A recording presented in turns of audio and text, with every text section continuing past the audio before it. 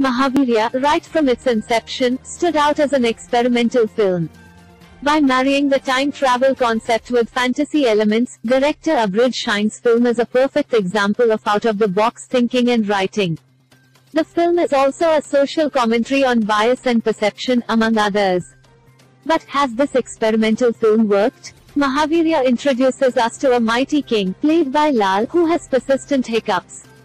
He isn't able to rule the kingdom because his hiccups don't stop. He asks his minister Asif Ali to bring home the most beautiful girl in the kingdom, as he believes that she can cure him. Meanwhile, we see Godman opponent Nivin Pauly in the present day, who gets accused of stealing a temple idol. He fights the court case and defends himself. How do these stories join forces? Will the characters achieve their purpose? If this isn't the most bizarre plot, we don't know what it is. The first half is a courtroom drama featuring exceptional performances from Nivin Pauly and Siddiq, who plays a judge. We survive the first half because it acts as a dark comedy.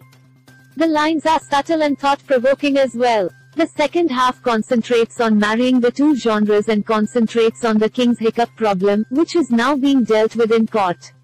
It looks like these are two different films, and the point when the two worlds emerge is not organic. In fact, it puts you off. Shanvi Srivastav, who plays Devyani, gets a solid role. However, the way her role has been treated will irk feminists. She is required to help the king. But it takes a weird route when she is undressed and beaten in court. The graphic images act as a trigger, especially for women. There are hundreds of ways to convey the meaning of the sequence. But the director chose to place it on the modesty of the woman. Though his intentions might be noble, the way it was shot is quite disappointing.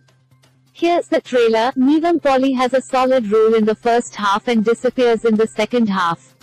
Lal is exceptional as a king, and the range of expressions he shows in the climax shows his prowess.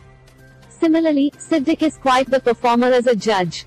Cinematographer Chandru Selvaraj's work is impeccable as she shows contrast in two worlds and blends it seamlessly. Music by Ishan Chabara sucks us into the world of Mahaveeryar. 2 out of 5 stars for Mahaveeryar.